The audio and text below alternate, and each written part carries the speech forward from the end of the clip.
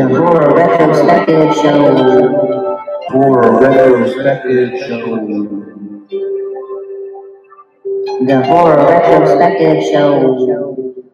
This is William Castle produced and directed film. William Castle is an interesting guy. It's hard for me to categorize the films that are exploitation films in the 60s because they are exploitation in a way, but in the 70s, those are the ones that we really think about when we think exploitation. But there was a genre of low budget movies that's really hard to categorize. And I think William Castle's kind of falls into that category where it is exploitative, but it's not the exploitation films we think of. It's been called schlock, it's been called drive-in movie era, gimmick horror, shock theater, things like that.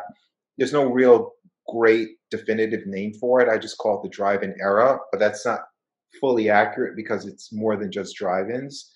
But for Castle in particular, his thing was to use props, shocking seats, having skulls, and like skeletons move around the theaters, different things like that.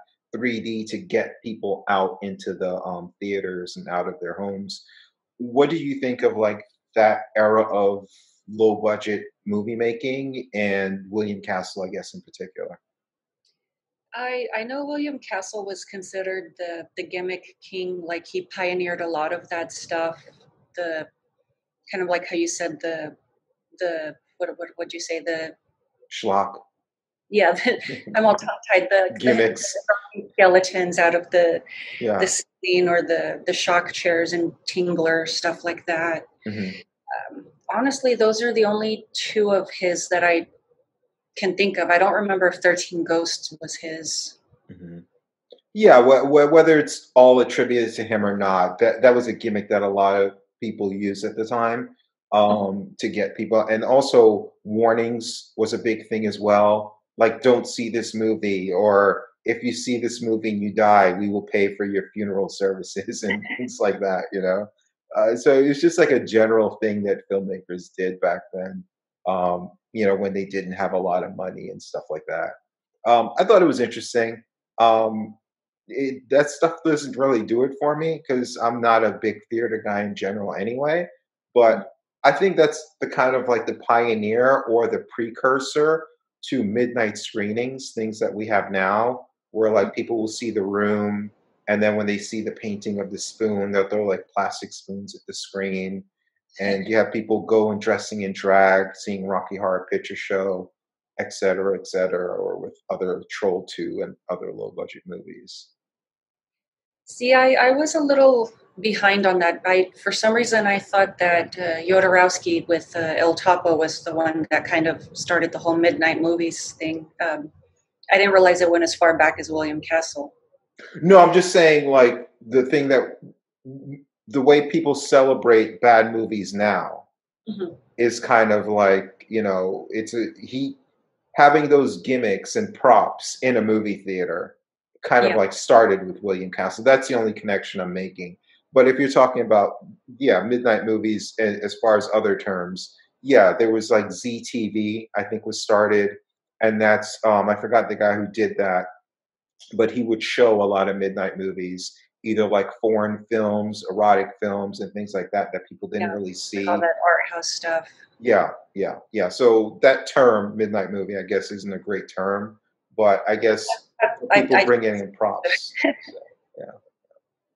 So, also, another thing I found interesting about this movie and reading up on it is that it actually inspired Psycho, which came out a year later, because both Castle and Hitchcock would have cameos in their movies, and there was, Castle would emulate a lot of things that Hitchcock did, and I guess this was kind of like a tit for tat. Hitchcock saw this and said, "Hey, this low budget schlocky like horror movie is making a ton of money.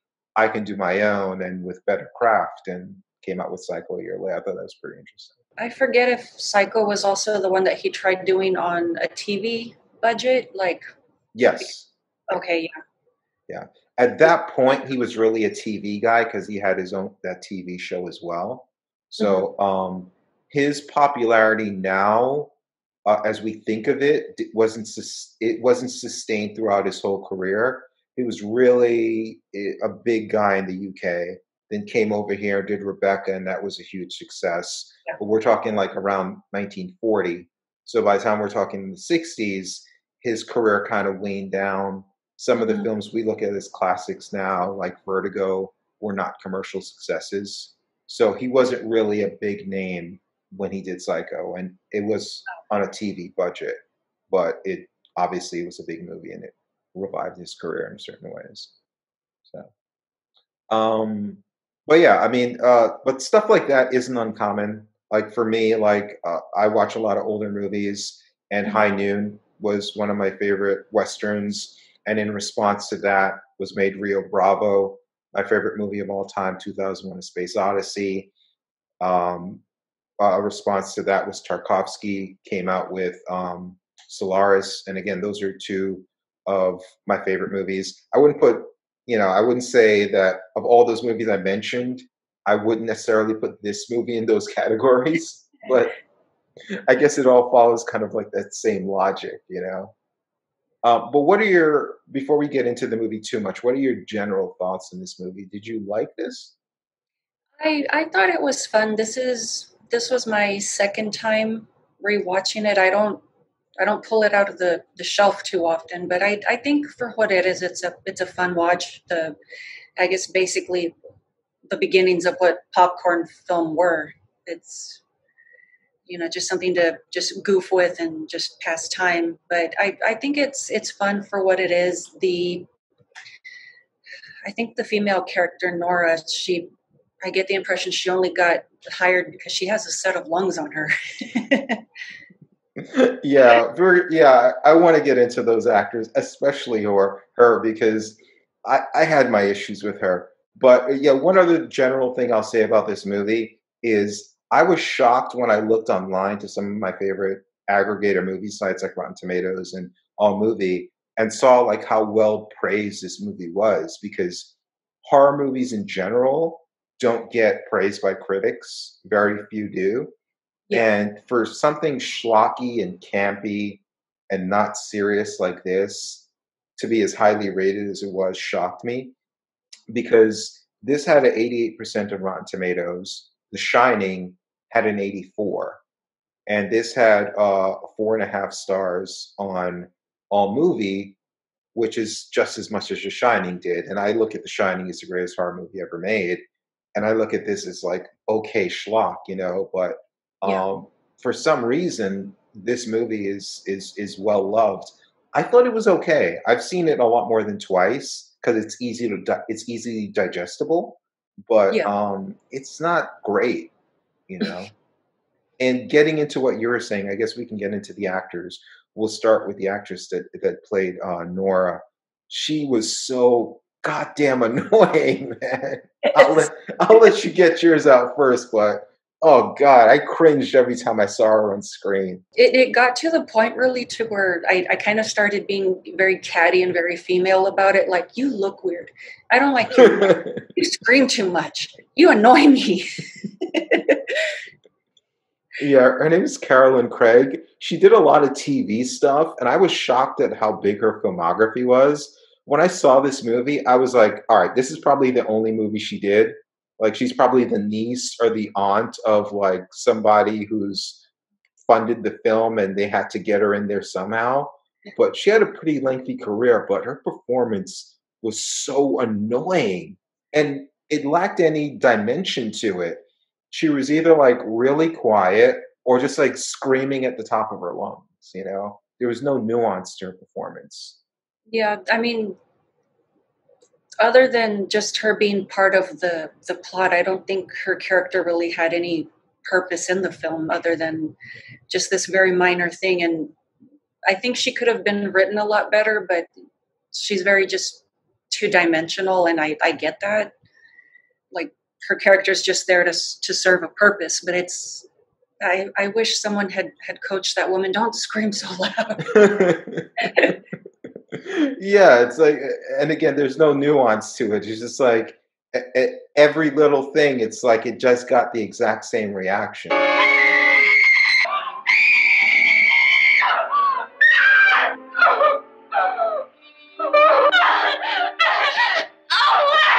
I found her annoying as a character, and I found her acting to be like really bad as Well, well. she was also very clingy. I forget what the guy actor's name was, but she kind of started hanging around him like, "Help me, you got to get out of here." I'm like, "He's not your boyfriend, lady. Leave him alone." I guess the reason we all watched this movie was for Vincent Price. Yeah. And I see you're wearing a shirt of his, Yeah. or a shirt with him in it. Are you a big fan of his? I enjoy his films. I haven't seen everything, but I do like Madhouse. I love Dr. Phibes. I don't remember House of Wax too well, so I don't. But yeah, I try to go across the board with as many of the classic actors as possible. Hmm. Yeah, yeah. I do like him. I also reviewed another film of his, The Last Man on, yeah, Last Man on Earth, based on the book as well. Of I Am Legend. I thought he was really good in that, and his version was my favorite of the three with Omega Man and I Am Legend. So I thought he was really good in that. But as much as I enjoy him, he doesn't really have a lot of nuance to him. I would say for me, he comes off as like a mortician. Mm. If you like the way you envision a mortician would be, he's very somber and comforting, and kind of monotone at times in his line deliveries. Mhm. Um, but it's almost like he's just very much consoling you as he talks, but it's very macabre because of the things that he's actually saying, you know? So there's that contrast of how he's acting and what he's saying. It's kind of like he was an old school Hannibal Lecter. How he, especially like the TV show version, he's very suave, very classy, and it's kind of like Vincent Price is very dressed up into the nines also, but there's also this very weird nonchalantness about how he just says things like, well, here are some pistols, they're just party favors, no big deal. Yeah, for me, like with this movie especially, but for a lot of Vincent Price movies, a lot of it is in his dialogue, his performance. The dialogue that he says, the way he says it, the tone, the cadence of his voice and his mannerisms. I think like a lot of his dialogue is, like I said, particularly this movie, but in a lot of them, is very expository, Mhm. and sometimes it's just flat out narration as well. And for me, like a Vincent Price performance, I could listen to it without actually even watching it, because he's Yeah. almost just like he's like telling ghost stories in a way. Because not a lot happens in this movie. A lot of what's happening is him telling you stuff, you know. And I think he's good at that. But I do find that like motif in a lot of his movies, where it's just like a lot of explaining and exposition dumping. I don't know if it was a style thing during the era or if it was to do with his voice, but yeah, there definitely is a bit of that. I think even in the Roger Corman collaborations that he did, the Edgar Allan Poe movies like Mask of the Red Death, things like that. Um, which I think it's interesting that he's known for his voice because he didn't take diction lessons or anything. He self-taught himself to speak in that manner. Mhm. Maybe that's why it's so distinctive. If he did, he would sound like everyone else. So Yeah. that makes a lot of sense. Another thing I find interesting with Vincent Price is I think he kind of took off when he was in his like middle age or in his 40s and older, because I tend to find like a lot of his love interests are at least 10 to 15 years younger than him, if not a lot more. And I don't know if that adds to the macabre feel of him, because I never find in any of his movies, and especially with this, that there's any kind of romantic feelings with him and his love interest. If anything, I'd more believe like he's a father figure than like a love interest to any of the women Yeah. he's connected to. I would just go with the Hollywood reasoning on that. It looks good on film. In real life, it's not such a hot look, but it gets the pretty girl out there up front, and it's kind of like, come watch this movie. Even if you don't like the actors, there's pretty girls in it. Yeah, yeah, that's a good point. One other person that I'd like to highlight in this is Elisha Cook Jr. Not really like a household name. It's kind of those one of those actors. If you see his face, you're like, yeah, I saw him in that movie. Can't remember the name of it, but he's in a lot of good movies. Rosemary's Baby, The Killing, Shane, and he's in three other movies that I actually already reviewed: The Big Sleep, Maltese Falcon, and Messiah of Evil. But he's one of those character actors that's in a lot of movies and a lot of pretty good ones. But yeah, I mean, overall, I mean, Vincent was good, Cook was good, but overall, the actors didn't do it for me, and the acting felt very community theater type level of acting. Mhm. Kind of. I mean, other than just the Nora character, I mean, the only one that really stands out for me is the I don't remember the character's name, but he played the drunkard. Mhm. He's kind of wandering all over the house, like, well, my family members were murdered in here, and this place is haunted, and the ghosts are coming for you, and it's our That's Elisha we're Cook Jr. That's oh, the guy I was talking about. it's Yeah, just weird. yeah, yeah. Yeah, yeah. What are your overall thoughts on the movie itself, though? Because I thought like a lot of what was going on was super implausible, and there were so many holes in the plans of the wife and in the Mhm. plans of Price. So many things can go Yeah, wrong. Like you're building a harness to pretend you're being hung. That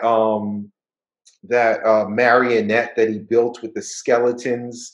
It's just so elaborate and so silly, you know? It's like hard to take any of it seriously. yeah. Like when the suicide scene, my first question was, who hoisted her up there? I'm like, it happened in such a small span of time. I'm like, there's no way you could set up something like that so quickly, and it can't be a suicide because how would she get up there? And they pointed that out in the film as well. Um, Obviously, the vat of acid thing with the only thing that doesn't disintegrate in their bones, which is a lie. They can. It just takes longer. The one that really stood out for me, it goes back to Nora, is where was this party list? Because how did the wife and the psychiatrist guy, like, how did they know to choose this woman? Is the fact that he's a psychiatrist, they know she's the hysterical type, like they knew how to pinpoint her to be the one to kill Vincent. It just leaves more questions than answers, and it's that could be more of a game itself, like, why this, why that. Yeah, yeah, it's like Swiss cheese. There's so many holes in the logic and the execution of these elaborate plans. But I guess it's supposed to be a movie you don't think about because if you put any thought into it, it's like you're building a hanging harness and you're hovering outside of a house and pushing that rope through the window. It's like, how are you doing that? Mhm. All of this elaborate planning just to get her to shoot him. And for Vincent Price, again, you're building that skeleton marionette. You got this pit of acid, all of these things. It's like he even says it in the movie. If I wanted to kill my wife, I could do it at any point. But yet he Yeah, built this whole elaborate thing, which kind of contradicts that. It's yeah. just mind-boggling. Um, and yeah, and I think that's funny. Kind of like, I think killing his wives happens to be his thing. Like he points out in the film, or somebody points out that previous wives had died from heart attacks or fear-related incidents. The current wife happens to be his fourth wife. She had a previous incident where she tried to poison him, but they're still together. Yeah, yeah. I think Price mentioned that early on. What are you going to poison me again? And then she mentioned that he was married several times as well. And yeah, a lot of them died of heart attacks. It's just, I don't know. It's a lot of it's silly. And maybe I wouldn't have put as much thought into it if I wasn't reviewing it. But for me, like looking at it analytically to do a review, the acting bothered me, I guess, more than it would if I was watching it casually, and the plot in this story was just like so flawed and so frustrating to like try to make sense of it. It's like what the F are you thinking? It's like as I'm trying to like make notes and think about this movie. But I think if you're going to turn your brain off, you're not going to analyze it, and you're looking for something silly to watch, it's a good watch. Yeah. But then I would also say if you're into stories like this, which is basically kind of the premise of 10 Little Indians, where you have a bunch of people gathered in a house. One of them is the killer, and they're there under mysterious circumstances. There's the old dark house, there's Clue, and then there were none. And even like other genres, there's Cube, which is kind of similar to that. And there's the Quentin Tarantino movie, uh, the western he made. I forget the name of it. Wait. Yeah, yeah, the Hateful Eight. Yeah, it's all kind of similar, where you have a bunch of people in a house. One of them's a killer. It's been done better, but this isn't the worst, and it's also short, so it's worth a watch. But I wouldn't go out of my way if I haven't seen it before, though. What are your final thoughts on it? It's interesting that you say that, because I was actually on a different note, kind of like the whole, I was thinking murder mystery thing, but I was also wondering to myself, was this more or less kind of one of those, the beginning of those stories where it's kind of like, well, we have to make it till daylight, like we just have to survive this one night and we're out of here. And that's kind of more what I got from it. But I kind of saw it more as like it's a murder mystery presented as a fake horror film type thing. Yeah, well, the source material is a mystery, but generally, as it's been translated, a lot of times it's in horror movies. But even some of those movies I mentioned, Clue is a comedy, The Hateful Eight's a western. So, and Cube, yeah, I guess Cube is a horror, but it doesn't necessarily all have to be horror. But it does incorporate both those elements, where it's just like you're trapped together for a certain period of time, and figuring out which one of the people in the house is the killer is kind of like what's pushing the characters. And then the ticking clock is okay, like, we have to survive by the next day or by whatever. So yeah, the story generally uses both of those elements, where there's a time element and there's trying to figure out who the killer is element as well. So Yeah. yeah, okay. So I last time, or the first time we did this, I kind of accidentally stumbled on asking you some trivia. So I kind of wanted to do it on purpose now. So I found a website that has it. These questions are super easy. So the first one you get wrong will stop. But if you get like all of them right, I guess we'll stop at some point as well. Okay. All right. So you ready to go? Okay. Okay, so serial killer wearing a William Shatner mask. Halloween. Bingo. Okay, a horror movie where the protagonist is writing a book with the line "All work and no play makes Jack a dull boy." Shining. A classic horror movie in which the original title was "The Babysitter Murders." I think that was still Halloween, wasn't it? How many people associated with The Exorcist died during production? This is hard, so I'll give you multiple choice. Actually died during the production of The Exorcist. 9, 3, 6, or 12. Oh, I'm pretty sure I'm going to get it wrong. I'm going to go with 3.